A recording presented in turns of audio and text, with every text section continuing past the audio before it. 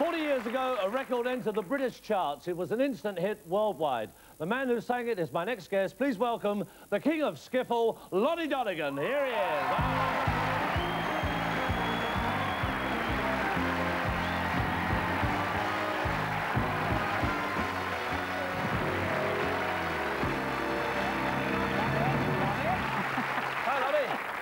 Yeah, no need for you to jump up there, Lon. I'll come down for you, don't worry. All right, now, Lonnie, the Rock Island, was that your first hit? Line, yeah. Rock Island Line? Yeah. And were you surprised when you had that as a hit? Yeah, well, I mean, I thought it was just a joke. Somebody came in and showed me the top 10 on the paper, the Record Mirror, which cost a penny in those days. And I said, well, a joke, because we'd made it as a jazz record. Well, you haven't swallowed an aardvark or something? What happened there, Lon? You frightened the life out of me. Yeah. Thought Lon's gone. Lon's gone again. So it took me £3.10 and went home. Was that what you got paid? Yeah. Yeah. Did it go to #1? Yeah, all around the world nearly. Yeah? Yeah, millions it sold. £3.10. You got paid for it? £3.10. For recording it? Yes. But I'll get more today, won't I? You get more today for making it, but yeah. you must have got a royalty off it. No. Didn't you? No, £3.50 was the musician's union rate in those days for a singer. Well, who got the money? The record company, basically. What can I say? Now, a lot of the lyrics of those early numbers, they were banned by the BBC, weren't they? Well, the songs were, yeah. I mean, probably today they would be all right, would they? Oh, yes, they'd be like lullabies today. I mean, I was the Sex Pistols of my age, you know. Oh, really? The first song was called Somebody's Digging My Potatoes, Trampling on My Vine. Double entendre, you see. You had a very strict upbringing then, apparently. Like. No, I didn't. The BBC did. Obviously. And what keeps you going today, then? What? Money. Yeah, basically. Just the money. Quick rub down with a £5 note, I'm anybody's. Yeah? Is that what you go for?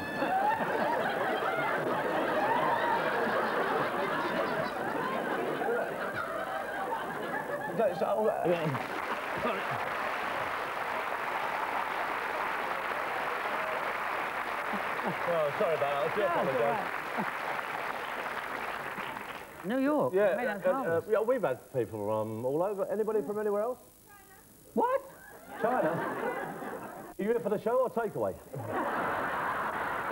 do you do? What's going on here? You started something now, Lonnie. Oh, now they're going to just get silly now. They're going to start shouting anyway, you know? Is that China? I can see that you're Chinese. Very pretty, if you don't mind me saying, as well. Very nice. Yeah? Oh? You love me?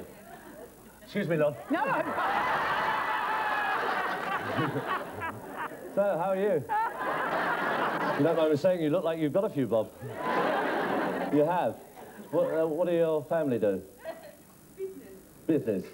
Yeah, great. This is getting good. Lon, you know, sometimes you come on the show, sometimes it's your night, sometimes it's like, I can give a toss. You just sit there.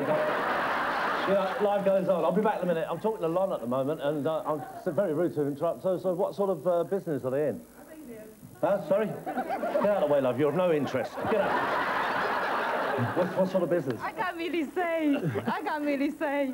Oh, they're not nothing to do with a triad or anything? Something like that. Something like that? Yeah. Well, nice knowing you.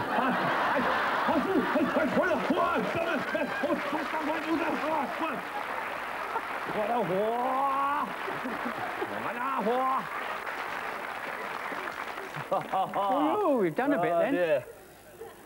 You've done a bit then, have you? Oh, I've done a bit, yes. Yeah, wow. Lonnie, back to you. Oh, yes, sorry. What are you doing at the moment? You're touring around and things like that? No, I just finished making a CD. And it's taken since August. And it's actually the 40th anniversary this year of Rock Island Line that you asked me about. Right, so 40 years since that was a hit. So, 40 years since Is that on the album? Yes, will be, yeah. What else you got on there? Any of the other hits? Yeah, we've put some old ones, some new, some borrowed, some blue. Lovely. You going to sing for us tonight, by the way? Oh, yes, yes, yes, why not? Yes? Would that be nice? It'd be nice to hear Lonnie doing some of these numbers. All right. You want to go get yourself ready? Well, I'll see you in a second. All right, Lonnie Donegan, there you are.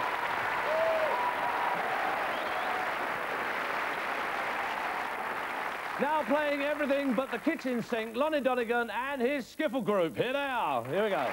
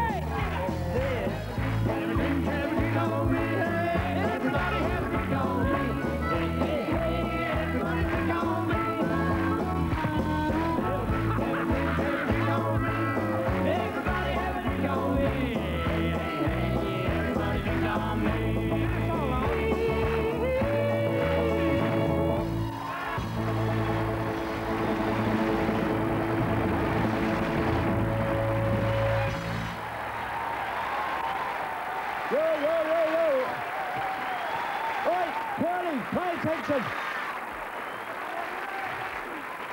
I'll tell you what, Curly's not paying attention. He's just married Raquel. Look at him.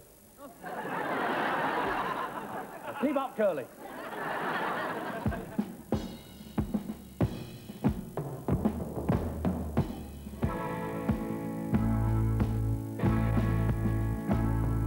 In 1840, we took a little trip along with Colonel Pakenham up the Mississippi. We took a little bacon and we took a little beans, and we met up with the rebels near the town of New Orleans. The rebels came a-coming, and there wasn't that many as there was a while ago. But fire once more, they began a-running down the Mississippi to the Gulf of Mexico.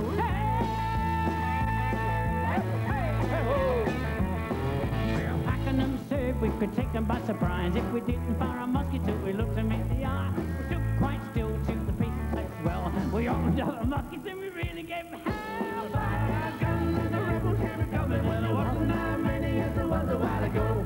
Fire once more and they began to run down the Mississippi to the Gulf of Mexico.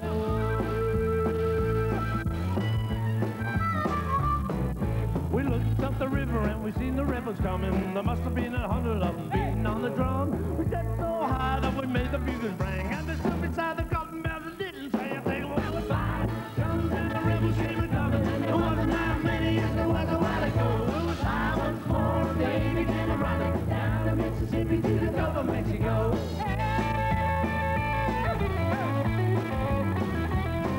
Well, they ran through the briars, ran through the bramble, ran through the bush where the rabbits wouldn't go. They ran so fast the hounds couldn't catch him, or the hounds that met the Gulf of Mexico. Fire guns and the rebels came a-coming, and there wasn't that many as there was a while ago. Fire once more and they began to run down the Mississippi to the Gulf of Mexico. Down the Mississippi to the Gulf of Mexico. Down the Mississippi to the Gulf of Mexico. Down the Mississippi to the Gulf of Mexico.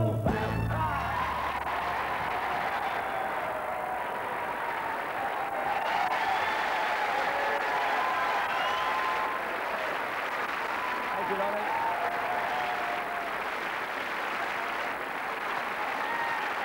That's it for this week. My thanks to Lonnie Donegan and his skiffle crew. Good night, God bless. See you next week, whatever. Bye-bye.